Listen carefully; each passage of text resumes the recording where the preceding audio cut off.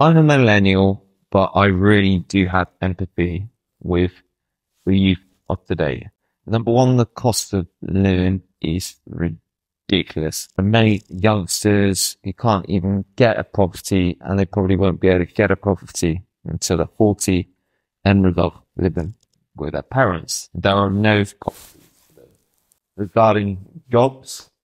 There are no jobs, and even the jobs that are offered enough hours given to you so you can have enough money, let alone getting paid a decent wage. In university, all the jobs get taken up in a snap, resulting in hardly any jobs available for those who are lucky enough to earn themselves a degree. Many businesses around the UK, let alone the world, are closing down. Rents are expensive.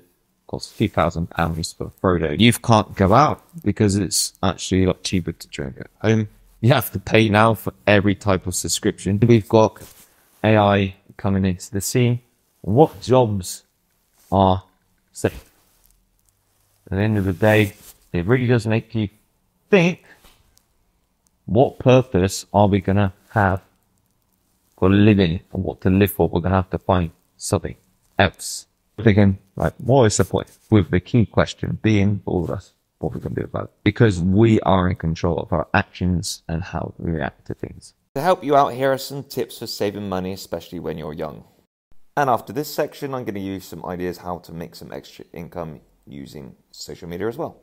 First tip is to create a budget and track your income and expenses to see where your money is going, and then identify areas where you can slightly cut back. Set yourself savings goals. So determine what you're saving for, example, emergency fund, travel, education, and then set specific goals to work towards. You can pay yourself first, so set up automatic transfers to your savings account each month before you spend money on literally anything else. Avoid debt as much as you can, so try and avoid accumulating high interest debt such as a credit card, and prioritize paying off any existing debt quickly as possible. Cut unnecessary expenses, so evaluate your spending habits and eliminate non-essential purchases such as subscriptions, expensive clothes, takeaways, junk food, anything that really does add up and you don't necessarily need. Think of things that you can live without. Eating out can be expensive, so cooking meals at home to save money can really help, especially on food costs. Find affordable entertainment, so look for free or low-cost activities to enjoy in your spare time, such as hiking, going for walks, picnics, visiting local places like museums, just working out, doing some exercise, chilling with your friends in a park.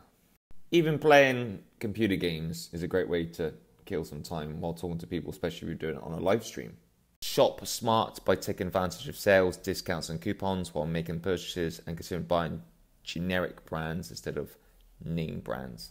Use public transportation, so save costs by using public transport, biking, walking, rollerblading, skateboarding, or just share carpooling with friends or co-workers if you're at work. It'd be a really good idea to also start investing early, so consider investing in a retirement account or other investment vehicles to grow your wealth over time, such as the S&P 500 index fund, for example. The earlier you start, the more time your money has to compound and grow over time.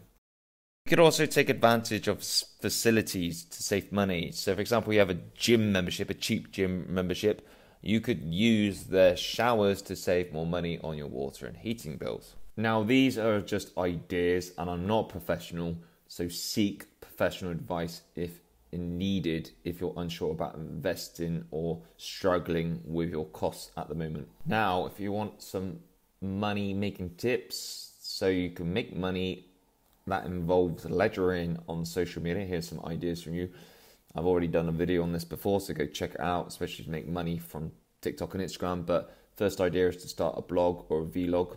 Create a blog or YouTube channel focusing on a topic you're passionate about, whether it's fashion, travel, cooking, gaming, or any other niche. As your audience grows, you can monetize your content through ads, sponsorships, affiliate marketing, and selling products and services. You can also become an influencer, content creator, and just build a strong presence on platforms like TikTok. And by sharing engaging content and growing your following base, building your tribe, once you have a significant following, brands may contact you and pay you to promote their products and services to your audience. And you've also got things like TikTok Shop. Freelancing and using social media platforms like LinkedIn or X to showcase your skills and connect with potential clients, whether you're a writer, designer, marketer, or programmer.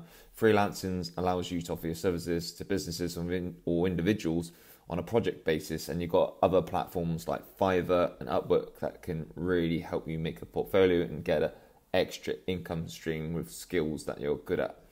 Selling digital products, so you could set up an online store on platforms like Shopify or Etsy and promote your products on social media, or Gumroad like I use. And wherever you're selling handmade crafts, digital downloads, or drop shipping items, social media can really help you reach a wider audience and drive sales. With this, you can offer online courses or coaching. So if you have any expertise in a particular area, such as fitness, personal finance, marketing, content creation, editing, create and sell online courses or offer coaching services or solutions, and use social media to promote your courses, share valuable content, and attract your ideal clients.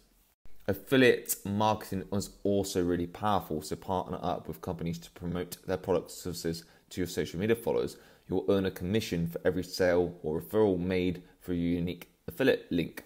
So choose products and services that align with your audience interests and your interests to maximize your earning potential, because people, buy into you and they'll tell if there's an ulterior motive and you're just doing it to get a bit of extra money. You can also create sponsored content. So work with brands to create sponsored posts, videos, or stories that promote their products or services. Make sure you disclose any sponsored content transparently to maintain trust with your audience. Okay, transparency is key.